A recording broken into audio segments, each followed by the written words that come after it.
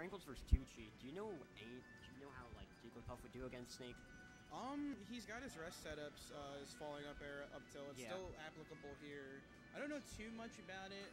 I do know that the shield pressure on Jigglypuff is a bit more worrisome, considering that he can break the shield now. Besides that, I don't think I've ever seen these two play. I haven't. I know that. Should be good. Just a heads up, yo. I may have to leave for a match. This is.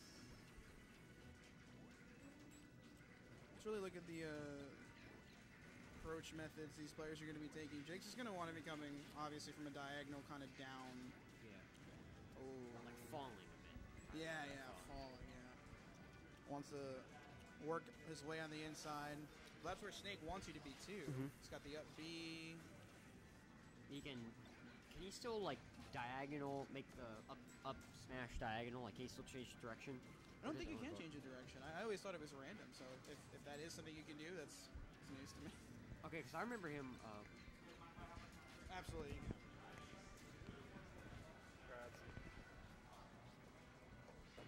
Yeah, I guess just put it down there. All right. I'm not sure why it's red. Yeah, I think it might just be low on battery. All right, well, we are hopping into winners finals still here.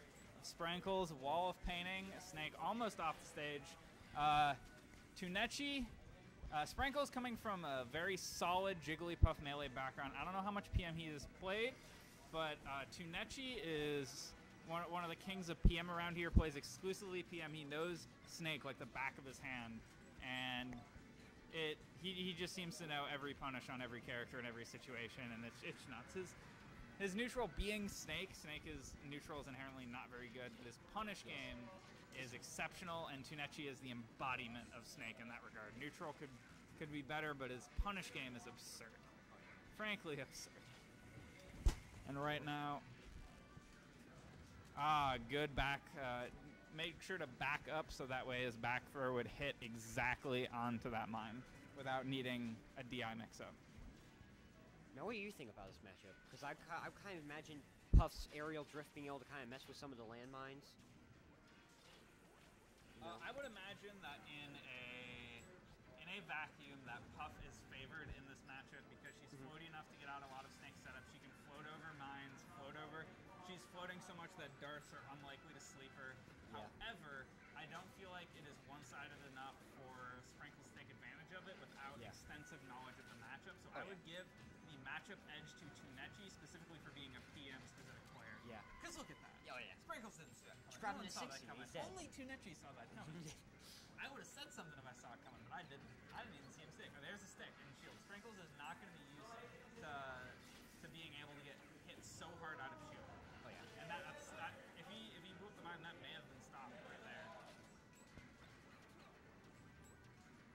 Jumping over the mines, throwing back there. He doesn't seem to be connecting. He didn't know how to edge guard there. Snake is a obviously weird weight. He went too high, and you saw Tunechi just like, oh, why are you so high, bro? Yeah. Click, aim. But for this, I think it's pretty straightforward as to the type of stage that is going to be chosen. However, I feel like Dreamland. However, I feel like Found a Dreams would have been better if it were available. I didn't see what they struck. However, Snake benefits so much from Dreamland. Even Rest is going to kill at a reasonably high percent on Dreamland against Snake because he's so heavy and his recovery is so far-reaching. So I actually don't think Dreamland is the best stage for this. However, it does offer a lot of space, so it is good for Jigglypuff. Slept onto that, that's stock.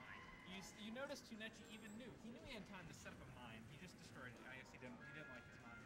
But he set up a mine and then was like, yeah, I got time. Set up a mine and hitting him with that pseudo infinite right there. Down smash, then Dacus to get off your down smash. Jesus, Tunechi putting on an expose of the matchup right now. Absolutely dominating performance, but you notice there, just a subtle thing, when he put down that down smash, if he messed up that Dacus in any way, he would have gotten hit by that.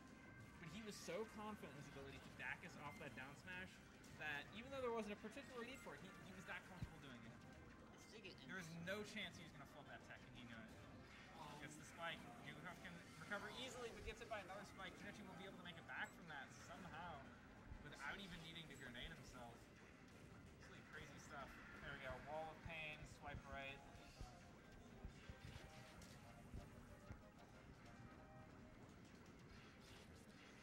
Right now, Sprankles, he just needs to find answers.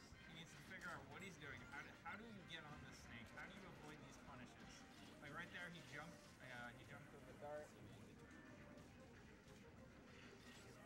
And he's just having trouble getting in on the snake. This is one of those rare games where you don't normally see Tunechi come up ahead in the majority of neutral exchanges. And he usually relies on going roughly even in neutral and then dominating the punish game. And if he does that, he can force it. yes. However, we see right now Tunechi is dominating the neutral game even. And that there goes. It's one grenade. He It's just- stuck. It's it. Just caught him falling down and threw a grenade, and then that led into a sticky. Yeah. These are some fast Jigglypuff games and some fast Oh. snake games, I gotta say. Very rare that you see either of them at fast games. Alright, I guess Marth wants to butt in. He's not the final boss. This is a best of 5, Marth. You'll have to wait until this set is finished. Alright, I'm imagining, okay, he bans FOD. I would imagine Battlefield. I think he doesn't know what to do and he's just picking a stage he's comfortable on.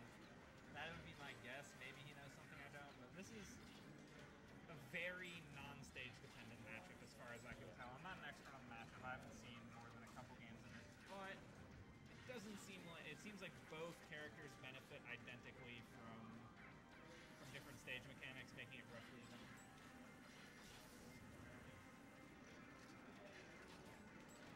Ooh, he thought he could get over that mine, but he didn't realize that mine has a vertical detection box that extends like a good foot above where it actually is on the ground. That has caught me a lot. Oh my god, that stick is brutal. Even stickies through the shield. Yeah, that's a lot of people would like to see that change, but that's not gonna happen. Yeah.